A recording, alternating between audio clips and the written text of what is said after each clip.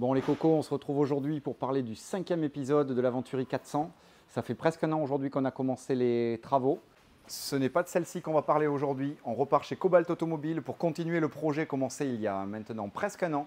Celle-ci, je vous la montrerai en fin d'année. C'est à mon sens le summum de ce qu'on peut trouver sur la Venturi 400. J'ai carte blanche pour faire une petite restauration dessus. Mais aujourd'hui, on continue avec celle-ci. Ça sera le 5e épisode. Il y a beaucoup de choses, beaucoup de contenu aujourd'hui.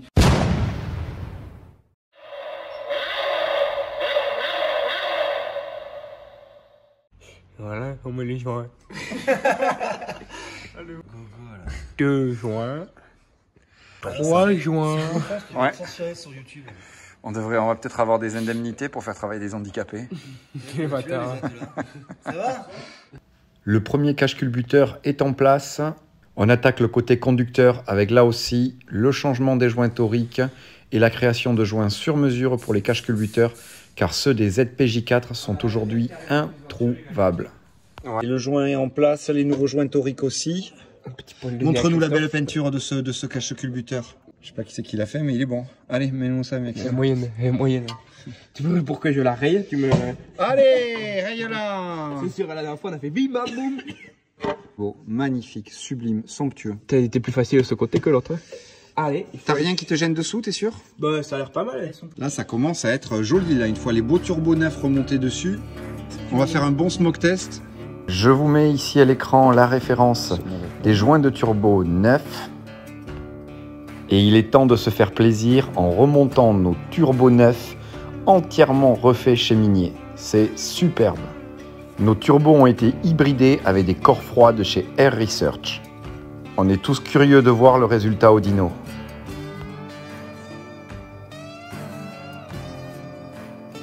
Voilà Christophe, c'était pas compliqué putain. 1 heure pour faire ça? Non, de 1 minute, exactement comme toi. Espèce de clampin. Ça fait 2 fois que tu le sors et tu réessayes. Avec ces 2 gros turbos en place, il commence à être sacrément sexy ce PRV. Ouais, franchement, là, c'était... Franchement, aucun de gitan, il doit être plus. Ouais, ils sont mieux équipés que nous, mais bon, à la base, on pensait pas qu'on aurait fait autant de choses sur la voiture aussi.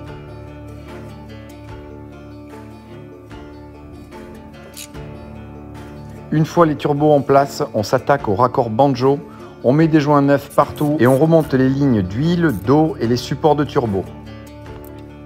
Et toutes les lignes d'huile sont remontées. On va remonter le retour, maintenant bien le serrer. Maxime a travaillé dur. Pendant que Christophe était en train de manger sa putain d'entrecôte. Maxime donc a remonté ici tout le train arrière. Là on commence à être bien, hein, Maxou? Quand j'aurais mis cette putain de colis, on serait bien. Ouais. Oh là là, que c'est relou, c'est le bloc. Hein? Ouais. Allez, la barre stab est en place. Les beaux trains roulants tout refait.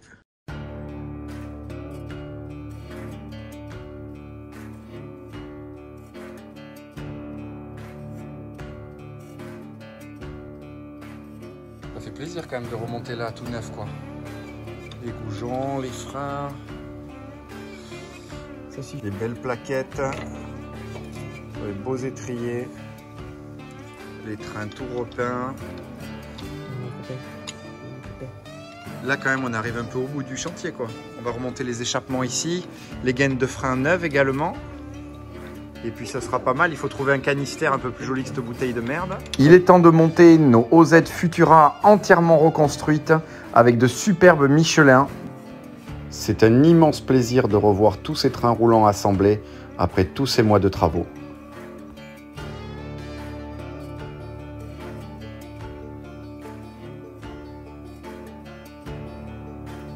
Mon seul regret sur cette restauration, c'est de ne pas avoir fait rebichromater toute la visserie. On n'a pas voulu la changer pour garder la visserie d'origine de la Venturi.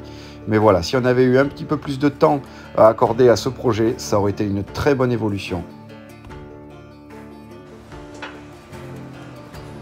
Ouais.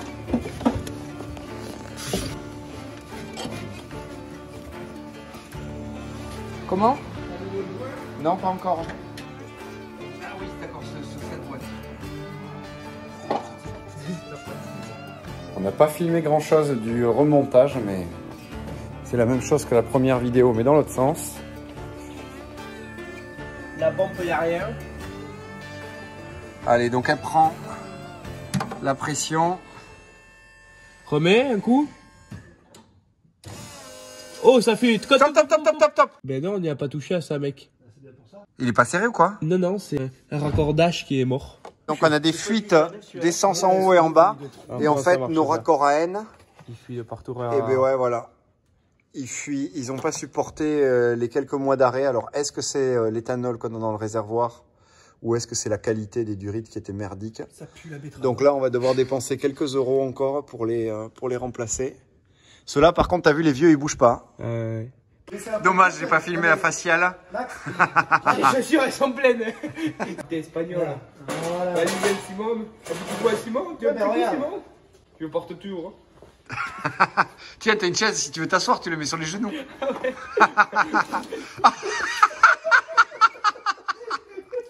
Ah, on l'attendait la faciale. Ah, je suis content, j'ai... Ah, ça cool. Oh putain, regardez ça. Oh putain, mais Maxime. Vous m'avez distrait avec votre putain de chaise là. Vous m'avez bien eu. Je le plains maintenant, moi aussi, avec mon chaussures. T'avais pas besoin de ça pour être con en plus. Oh putain. Ça va me brûler les poils, peut-être du zizi, du cucu. Oh, le niveau, c'est... Je crois que ça l'a pas arrangé. T'as pas un peu plus haut parce que... C'est l'éthanol, je pense, il est en train de devenir fou. T'as pas un truc qui va un peu plus haut parce que là... Déjà qu'il était pas bien affûté. Stoppé dans notre élan de purge des freins. Voilà, les purgeurs ont pris super cher. Oh putain, le gogol, quoi. C'est désespérant. On a eu la surprise de voir qu'un des purgeurs avait été cassé dans le temps et avait été laissé comme ça. Donc, ils avaient dû sûrement retourner l'étrier pour pouvoir faire remonter les bulles et purger uniquement par celui-ci. On va essayer de le sortir, mais c'est pas gagné. On continue le trou en 4,5. Celui-là, je le garde. Je le mets à la poche, il peut percer. Et il rentre le torque là-bas quand même? Ah ouais. C'est quand même venu facile. On peut chauffer. Bon, ben on n'a toujours pas réussi. La vis a pris l'empreinte de Torx 30. Donc, eh bien, on va continuer à percer, augmenter le diamètre. Ah, je voilà. un téléphone. Hein. Pour le moment, là, ça ne vient pas, c'est soudé. Après moult perçages, différentes techniques, un tarot 24G, hein, on peut dire ça. Qui a ça chez lui, un tarot 24G conique, hein? Eh bien, Maxime, il en avait un. Non, c'est Frédéric. Ah, c'est Thomas qui l'avait. Ah, putain, bien vu, ouais. Je me suis dit, putain, qui possède ça à part un tourneur fraiseur? Personne. Et là, il est sur le point, il vient de dire, je vais l'avoir. Donc, ça serait la première personne à sortir un purgeur grippé d'un étrier compétition au monde. On va voir si... Tu penses qu'il tourne là? Oui, il tourne, il bouge, mais j'arrive pas à le relever. Là, il reste ça du purgeur. Et on a retaraudé, donc on repassait. Ceux-là, ils étaient paniqués, mais on a repassé un coup de tarot dans les étriers. Maxime, t'es pénible. Il a déjà Putain, mais fait, toujours avec sa tête de couillon, celui-là. On claque 2 purgeurs neufs. Ça aussi, 3/8e 24G, c'est pas partout qu'on en trouve de ces purgeurs. Voilà, un ici et un deuxième ici. Arrête, Maxime, tu me l'as foutu dans l'œil, gros taré, va. Tiens, mais c'est infernal de bosser avec un enfant de 5 ans. S'il y a des gens qui ont des vieux étriers de Venturi, des halcones comme ça avec les purgeurs cassés, on les récupère. On a une solution pour les réparer. À l'avant, il y a déjà un kit de réparation, mais qui part en couille. Donc maintenant, ça existe, ces choses-là. Donc avec l'insert où on peut mettre une clé dedans et ensuite on a le purgeur au-dessus de la clé. Voilà, ça sera quand même mieux que ce système à l'ancienne. Donc là, on est en train de mettre un insert de réparation sur l'étrier. On en fout partout. Recharge-nous en liquide. Il est bien clair ton truc. Et ça va pas de l'autre côté. La fine équipe au complet. T'as l'habitude de les voir marrant. Non, je le préfère le tenir que plutôt que tu le poses sur la carrosserie. Allez, je rentre dans la voiture pour pomper. Wouh! Putain, regardez-moi ça un peu si c'est beau. Oh là là là là là là là là là là là là là là là là. Le petit toit en carbone Kevlar. Là, t'as des bulles? Ah ouais, les grosses. Oh, oui, on a gavé. Bon alors c'est bon les freins, Maxo? C'est pas mal, la pédale est bien. Allez, Enfin. c'est parti. Bon, et bien en espérant qu'il n'y a rien qui coule là? Bah, j'ai pas l'impression. Bon, mais notre purgeur, il a l'air ok. Eh bien, nous venons de sauver... C'est cool. On vient de sauver combien? 3 sur 4 étriers. Ouais. C'est pas mal. Bon job.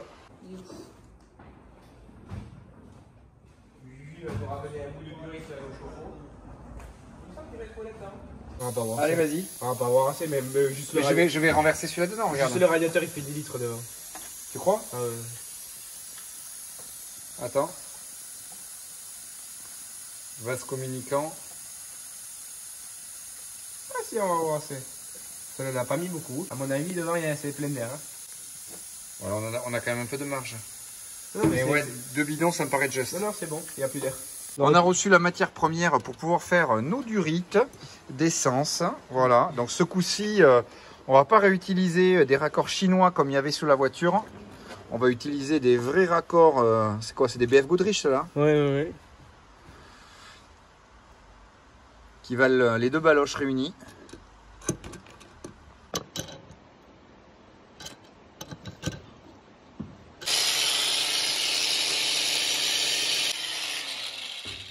Oh, j'ai pété, c'est ça. Ouais. Ça sent le pneu. C'est ça le pneu.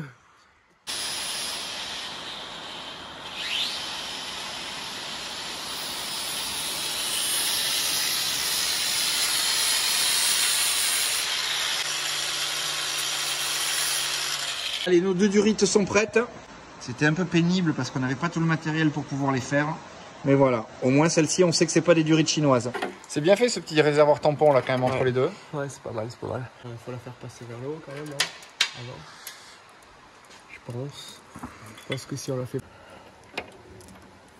Pour aller le serrer en bas. Comme ça, tu le ferais passer ou par-dessus? Ouais, c'est bien là. Je vais prendre la douche encore. J'éclaire. Ah putain, ça coupe en plus ce côté. Donc les durites sont en place. Tu nous enlèves ta grosse main, Maxime, ta grosse paluche qui te sert à te poignarder.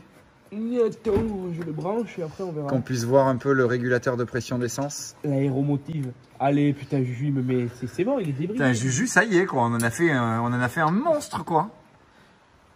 Fini la candeur de Juju.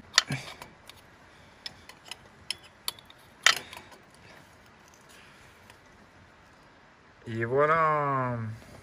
Allez. C'est ce soir qu'elle démarre, tu crois? Je sais pas, on peut essayer. Hein. Ah, ça va, c'est mal. Technique fortement approuvée par les amateurs de caravaning. 3,67 € sur Pour faire les réservoirs sur l'autoroute, ça c'est impeccable. Parce que ça va vite là.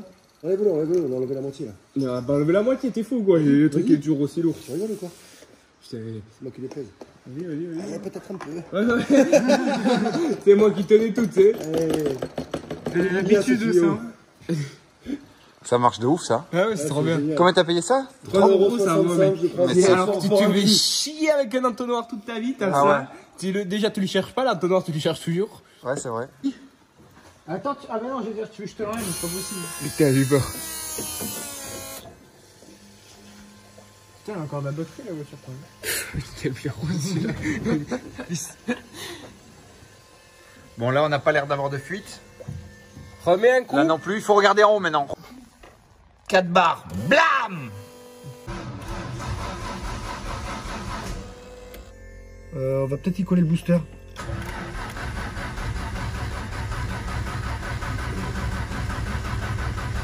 On va remis une turbo là-dessus. Ouais, ils ont fait avec ce qu'ils avaient. Hein. Allez, bobine en place. Vas-y, essaye. Il y a les pompes? Ouais. T'as implanté les pompes? Ouais, elle bouffe des volts comme jamais. Ah ouais, c'est impressionnant. C'est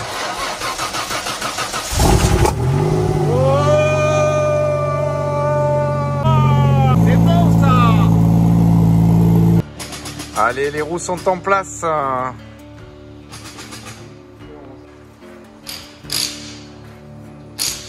Si les roues sont montées, ça veut dire que ça va marcher. Ouais.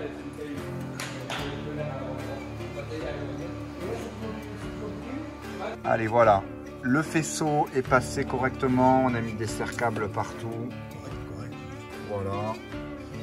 Maxime est en train de nous changer les durites de dépression. On a trouvé, Simon a trouvé des très belles durites apparemment. Elles sont méga épaisses. Je pense qu'elles supporteront bien la pression, celles-ci. Ici, on peut voir le début du lift. Voilà, donc toutes les pièces taillées sur mesure. On a un copain qui va nous tailler les coupelles supérieures, inférieures sur mesure. Et ici, coucou Simon. Et ici, voilà notre fond plat hein, où on avait reverni toutes les plaques en carbone. Donc voilà, ça a été très bien fait quand même par rapport à ce que c'était d'origine. Bon, à ce jour, celle-ci, je pense que c'est vraiment une des plus belles 400 que j'ai vues. Bon, il faut dire qu'il y a eu un peu de travail quand même, hein, mais... Allez Maxime, vire-nous la canalisation d'air de... Le mec qui twerk. Donc voilà, malheureusement, notre radiateur est en train de rendre l'âme avec de multiples fuites. Décidément, cet arrêt ne lui a pas fait que du bien. Voilà, on voit ici toutes les fuites. Donc on va l'envoyer à la réfaction, hein Maxime? Ouais. Comment? Non. Putain, comment ça se fait que tu l'as acheté? Je pensais que t'étais à carbone. Non, ça c'est Raphaël. Ouais, toi aussi, j'ai compris là. Tu as remis tes rétroviseurs? Ouais, ça y est, j'ai tout enlevé. Carbon fiber. Attention. Non mais doucement, hein, tu me mets pas la giclée, hein, parce que l'entonnoir il va se remplir, tu vois, tu la tires la durite. Tu fais avec modération quoi. Mais ok, mais c'est parfait. C'est un boulot de professionnel ça. On va préparer un deuxième bidon. Moi je trouve qu'il fait bon. Il y a un truc qui tient là-bas à droite, tu peux aller voir? Ouais, là on a le collier qui est tombé. Rapidement, parce que c'est lourd. Qu'est-ce qu'il y a? Ah oui, non, c'est juste la purge qui te tient. Voilà. Heureusement qu'il existe des radiateurs de remplacement. Ça a été une bonne surprise de savoir qu'on pouvait trouver des radiateurs pour Venturi 400 Trophy et GT. Cet épisode va s'arrêter là. Je pense que la prochaine fois, on verra la voiture rouler. On aura peut-être également l'épisode du lift qui sera disponible. Voilà, je suis en train de développer une solution pour cette Venturi 400. Un lift qui sera donc pneumatique avec le nouveau petit compresseur de chez Vière qui est vraiment ridicule en taille. Une toute petite cuve pour avoir un lift très réactif, c'est-à-dire un dos d'âne, un trou sur la route, on lève tout de suite et puis on n'a pas besoin d'attendre 10 secondes que le lift commence à arriver à hauteur. Alors ça c'est pratique quand on veut rentrer dans un parking et qu'on a le temps pour pouvoir monter ou descendre la voiture, mais par contre, vu que cette Venturi va avoir vraiment une utilisation street, le but c'est d'avoir quelque chose d'extrêmement réactif. Donc on va caser cette petite bonbonne, c'est la plus petite qui est disponible chez Vière, ce compresseur. Je vais monter un petit distributeur tout simple avec un switch, des relais, un petit système électrique. Et puis avec les coupelles que nous fera Thomas taillées dans la masse, normalement, ça devrait être pas mal du tout. N'hésitez pas à vous abonner. En début d'été, vous aurez la grosse restauration, un épisode, je pense, d'1 heure ou d'1h30, où on prendra une Venturi 400 et on refait tout. L'intérieur, la carrosserie, les trains roulants, les jantes, la révision moteur, voilà. Pour pas que ça soit trop redondant avec la chaîne, j'ai préféré le faire sur un épisode. Donc je le tourne déjà depuis quelques semaines et je pense que j'aurai fini la voiture à peu près au mois de juin. Voilà. Merci encore pour le soutien et on se retrouve très vite pour un nouvel épisode, je pense, avec celle-ci.